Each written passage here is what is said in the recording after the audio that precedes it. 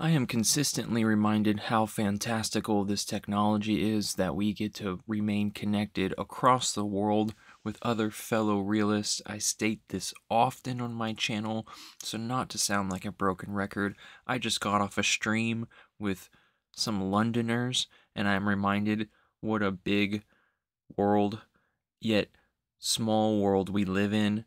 And yes, I am fascinated with accents and dialect, where we're from. I think it has something to do with my anthropological interests and where and why humans come to areas that they do and speak the way that they do.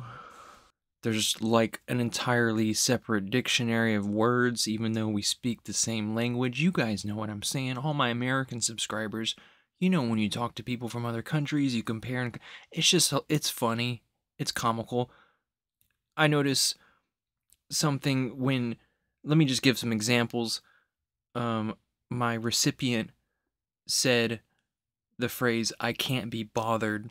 And we use that sometimes here, but mostly people just say, "Ain't nobody got time for that." That means the same thing. Or just straight up, "Fuck that bullshit." For us, it's all emotion. But when you talk to people from Europe and the UK especially, it's like their language is so refined. They've thought clearly about what they're saying for so many centuries. There's like a hidden, deeper meaning behind their choice of words. I'm not alone in thinking this, but like, I'm not making a big deal about it. I think it's just hilarious and fascinating to talk to people around the world and learn things. You know, when you travel, you have these sorts of experiences. You know, like they might say, you want to get on your trousers and go for a jog, but we might say, you know, I'm just going on a run. Like everything is pretty simplified here.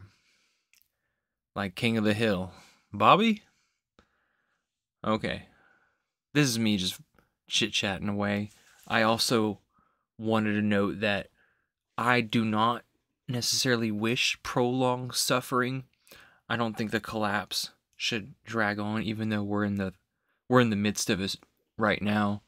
Pretty obvious by the way that, you know, everything is collapsing. Environment, real estate, you know, economic, political. Well, and you could say, oh, things have never been better. Have they? I don't know. Another thing I don't understand, okay, moving on, is people who, they're like the exact opposite of me.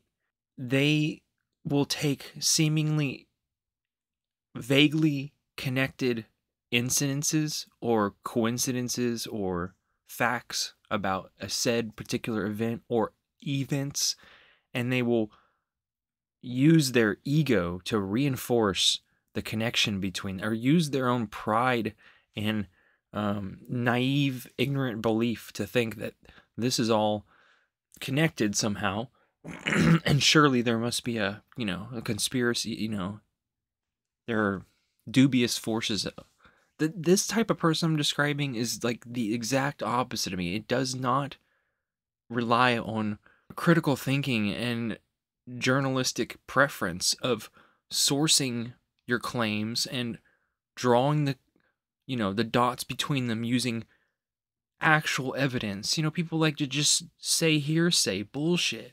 And a whole lot of the world is that. Miscommunication, just bullshit. And our day-to-day activities are driven by hormonal changes. We can make split second or big decisions based on how we're feeling and how our hormones are doing. So it's just all too much to juggle. It's a big clusterfuck. There's no way we have global cooperation, let alone solve the crisis in Ukraine and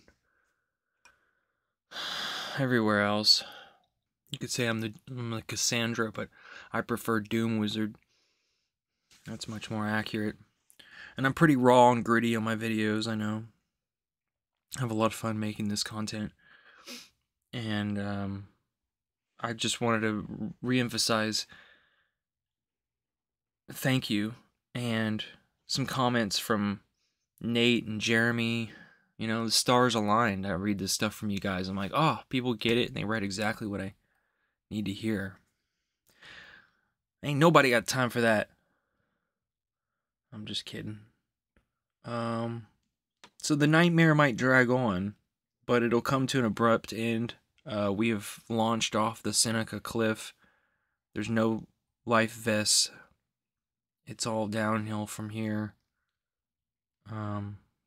I don't know what makes us interested in the things that we're interested in, and I know that none of the knowledge that we possess actually changes the course of humanity or where we're going, but it sure makes our existence a little bit less sufferable and much more palatable. That's a bet. That's what Zoomers say. Bet. And equality for all. Yeah, climate justice. Mm-hmm. All right, I'm grumpy and cynical. No, I'm realistic. All right. Would you live in London? Yeah? Or hell no.